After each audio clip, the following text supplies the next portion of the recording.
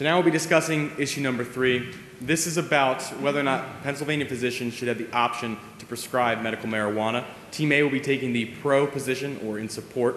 Team B will be taking the con or opposition position. Once again, we're beginning with our opening statements. Team A, we'll let you go ahead and start first. I'm going to come up here.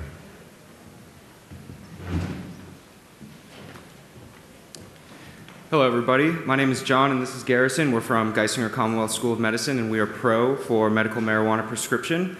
California was the first state in 1996 to legalize medical marijuana prescription, and since then, 31 states, including Washington, D.C., have also legalized medical marijuana, and for good reasons.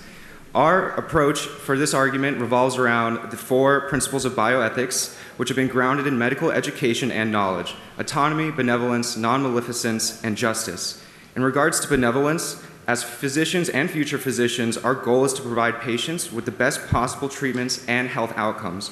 There have been numerous studies over the past decade that have shown medical marijuana to be able to reduce neuropathic pain in multiple sclerosis, rheumatoid arthritis, and cancer. Additionally, it can be used to treat pain symptoms of Parkinson's disease, post-traumatic stress disorder, epilepsy, depression, and it has well-tolerated adverse profiles. If there's a potential to provide patients with a better treatment that's better than current pharmaceutical medications, we should be steadfast with providing physicians open doors to prescribe patients with medical marijuana. Second point, non-maleficence, do no harm. The United States is notorious for consuming the majority of drugs in the entire world. The US is 4% of our global population, but we account for 45% of drug spending in the world. As well, 27% of drug-related overdose deaths in the world. Medical marijuana brings the potential to free many patients from narcotics, antidepressants, and other debilitating pharmaceutical drugs that have shown to create dependency and addiction, which plagues our country at the moment. Lastly, autonomy. If any of us are to fall ill, we should all have the right to choose the treatment that allows us to live the life that we desire. Medical marijuana is a great replacement for many pharmaceutical treatments that comes without many of the negative components of chronic drug use. This ultimately improves overall life satisfaction.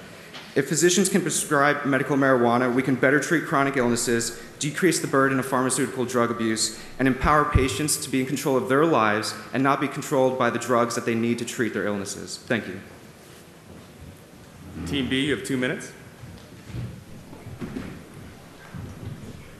Hello, everyone. My name is Anton. This is also John. We're from Geisinger Commonwealth School of Medicine. And today we're going to argue that the physicians should not be able to prescribe medical marijuana as a treatment to the patients at this moment for 3 simple reasons. First of all, medical marijuana is considered to be a Schedule I drug. It is also the research around this area has been very sparse, and the studies that Team A has mentioned has not been widely replicated. And the standardization of delivery method for medical marijuana as a treatment has not been decided upon. And lastly, the patient safety is always something that we as future physicians and as current physicians should consider. If federal government classifies Schedule I medical marijuana as a Schedule I drug, which has, according to the definition, has no current acceptable medical treatment, but in high potential for abuse. According to a paper published in the American Journal of Psychiatry in 2017, cannabis does appear to increase the risk of developing an opioid use disorder, which is something that we're currently trying to deal with. Secondly, research around this area, although has been conducted, is not widely replicated yet. According to the American Academy of Neurology, there are a lot of probable benefits, but as I said again, they have not been widely replicated. And the American Academy of Neurology also states that the risk of serious adverse psychopathologic effects is nearly 1%, and the comparative effectiveness of medical marijuana versus other non-controversial treatments is unknown and unstudied. Lastly, I want to talk about the standardization of delivery method. As of right now, there's 3 different ways to administer 10 that. seconds. And the delivery, the method of administration can impact the onset, intensity, effects on organ systems, and addictive potential. So something to consider. Thank you, Team B. Thank you. Well, it's fitting that's where you left off, because that was the question I had for Team A. When we talk about pharmaceuticals and the way they're developed, there's a clear criteria by which they pass through clinical trials, but there's also post-market surveillance to see what comes out that we didn't catch beforehand. We understand that there's a standardization of dose, also a delivery method, like that was just mentioned by Team B. And additionally, these are being produced by pharmaceutical companies that have been around for generations, producing these drugs in highly controlled chemical laboratories. My fear with medical marijuana and its ability to be prescribed is a lack of standardization, both in its dosage, its delivery route, and also the ways in which we monitor it once it's released. And additionally, this is coming from companies that are just being made in the last few years. With all that said, don't you feel like it's too soon in the game to be giving physicians the opportunity to prescribe that? We could really be introducing some liability harms to our providers. Well, I think that what you mentioned, pharmaceutical drug prescription, the pharmaceutical companies have been around for a while, but I think it's very corrupt what they're doing.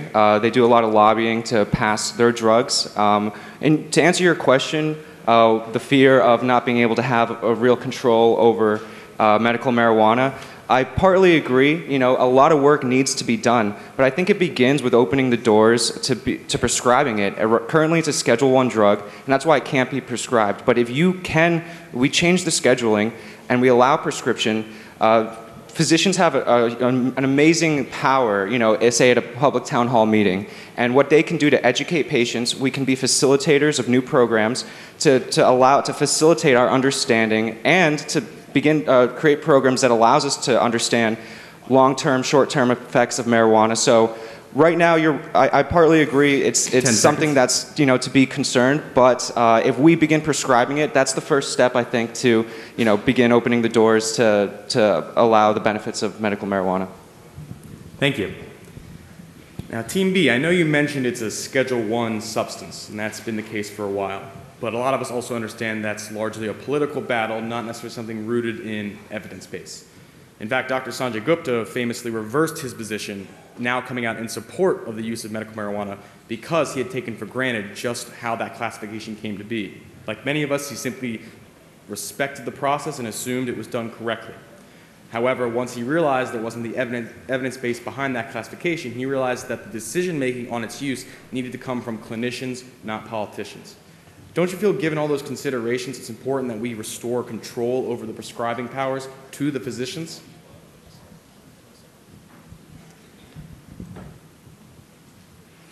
Well, it is important, but I think that we do have to respect the process as it currently stands, and unfortunately, we can't, on a patient-by-patient basis, try to change the law as it exists. I mean, we kind of have to go through the appropriate avenues and do the process the way it's written right now. We can't just decide for ourselves that we're going to change the schedule today.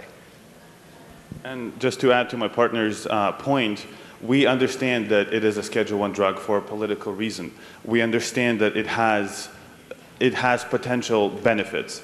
But as my partner said, we need to start doing studies, experiments, research that proves that it is beneficial. And then we can start prescribing it to the patient. Prescribing it to the patients right now with very limited understanding of what it actually does 10 seconds. Would be catastrophic and potentially dangerous. Thank you. Thank you, Team B. This time we'll allow each team to ask questions of the other. Team A, if you'd like to begin.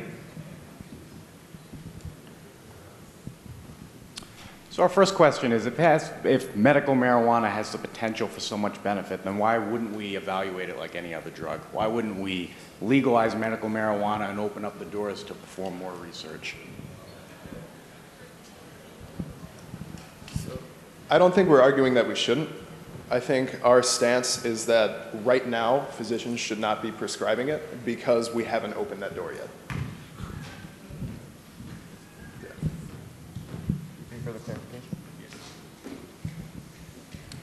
On the flip side of that, do you think that the fact that medical marijuana is illegal and they're so stigmatized in so many parts of the country, do you think that plays a role in the fact that there's been so little research done on it?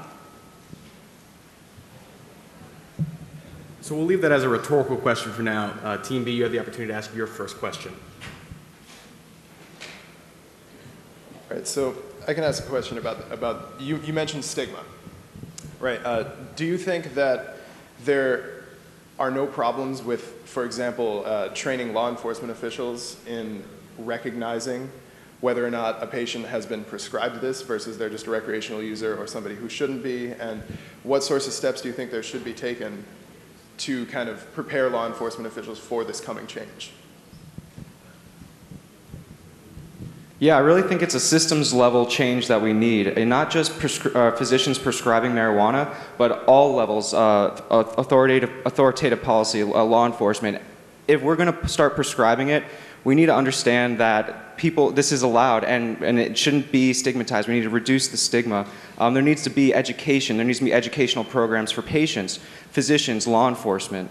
So I agree. It's a systems level change that needs to happen in order for prescribing medical marijuana to fully have a large impact. Any clarification? Team A, you may ask another question.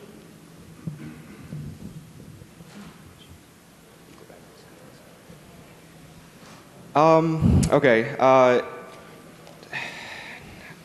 guess this might be similar to what we just asked, but if medical marijuana it's been shown to have positive effects on patient outcomes and treatments, why is it not analyzed further to prescribe?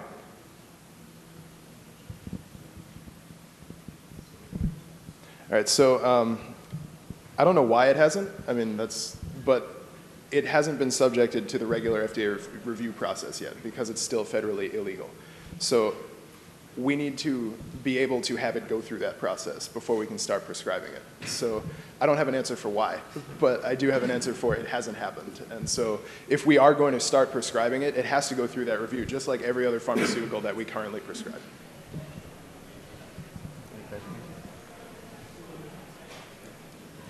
Team B, any additional questions? Well, at this time then, to keep on schedule, I think we're going to go ahead and jump right into the audience Q&A component. So once again, please come up to the microphones. I'll call on your number. Please introduce yourself, state your question, and who you'd like to ask. So let's go ahead and start at mic number 1. Michael Baxter from Berks County. I think we all agree there's been a lot of politics, a lot of emotions in this issue which cloud it. And personally, I mean, if Pennsylvania wants to legalize marijuana, that's one thing. But when you put the term medical in front of marijuana, that becomes an issue for me as a physician. That sounds like it's an endorsement by the medical profession. This is going to be a question for our Team A. But because I'm not aware that there's any truly randomized controlled trials of marijuana with hundreds, let alone thousands of patients like every other new medication that comes out, don't you think this opens up a true Pandora's box for the medical profession and pharmaceuticals that we just endorse essentially a medicine, call it a medical prescription for mostly non-truly medical reasons that we don't have the evidence to really support it? Thank you for your question. I would agree with you 100%, and you're absolutely right. There's not a single high-volume randomized controlled trial that shows that medical marijuana is beneficial. On the flip side of that, though, I would also say that there are thousands of studies that show that there is the potential for benefit, that there is in many different diseases, as my partner mentioned, though, that there is the potential, though, for treating many different types of illnesses, different types of pain. And in addition to that, I'd like to state, though, that physicians are still the gatekeeper, that we're still responsible for being able to understand when it's indicated, whether it be a last-ditch effort or whether it be as a first line as research comes further down the line. But I do think that legalizing it and putting it in the hands of physicians may give them more opportunities. Microphone 3. Hi, Arsha, Penn State medical student. Currently in Pennsylvania, law states that for a physician to prescribe medical marijuana, they have to be registered with the Department of Health and take a 4-hour training, correct? Which effectively creates a barrier to prescribing medications and a lack of access to patients who aren't near any registered physicians. Do you think this is a necessary barrier for us to control the way we prescribe medical marijuana. That's for Team A. Team A. Oh, just to clarify, you're asking, is it good to have these programs to educate physicians on medical marijuana? And the mandatory registration with the Department of Health. Yeah, I think so. I think everything's important. Just as our other question asker asked, you know, there's a lot of uncertainty. We're opening up a Pandora's box. But I think the first step is providing access, but also taking the right protocols to allow, to promote education and to inform all of us about what we do know at the moment. So when problems do arise, and we know how to manage, we know how to be adaptable, and we're well aware of what we're getting ourselves into. Microphone 1. Doug Wells from Geisinger Commonwealth School of Medicine. Given that this is still federally class drug, it kind of prohibits the ability to do research on the efficacy of the drug. So this could take years and years and years until we get anything you know, that's evidence-based. Should we wait that long for something that we know can be beneficial? So this is for Team 2. Is there a reason to wait that long when we know something seems beneficial? Just really quick, want to interject. This is unfortunately going to be the last audience question. We are obviously running into a time barrier. So once again, please, if you have other questions you can get a chance to ask, come talk to us afterward. Okay, so yeah, the process is going to take a really long time to get the drug rescheduled. That's clear. But we're scientists. We're not just throw something at it and see what happens. So I think that if we're going to start prescribing this, we really do need to have solid evidence behind it. We can't, I mean, the first step shouldn't be access per se. The first step should be knowing what we're doing before we give somebody access to it. We need to know what we're going to put in the hands of our patients before we just hand it to them. We've seen this happen with the opioid problem right now. Physicians weren't 100% aware of what they were handing out to their patients before they started prescribing it, and now we have this problem on our hands. I wouldn't want to run into the same thing. Thank you very much. Now we'll have the closing statements. Team B. So similar to what my colleague in the previous debate had said, this for us comes down to ideals versus reality. Very similar to what I was just saying. It's great to want to provide something that we see benefits happening for our patients in cases, in small studies, for certain conditions here and there. But at the end of the day, we are scientists. We are people who operate on evidence-based medicine. We don't have solid thousands of patients randomized trials done yet, and we need to have those done before we can start handing out this kind of prescription to the people that we would like to help. I mean, we can't be responsible for hurting them by accident. That's not acceptable. Thank you very much. Team A, your closing statements.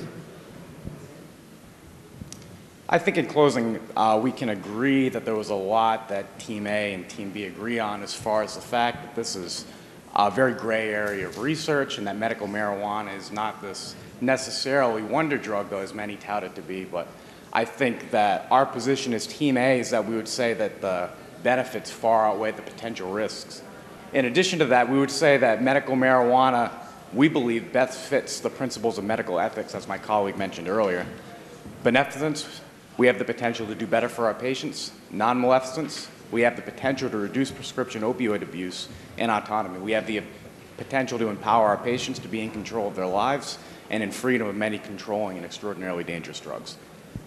Thank you, Team A. And once again, thank you to both teams participating. Can we please get one more round of applause for all those today contributing to these great discussions?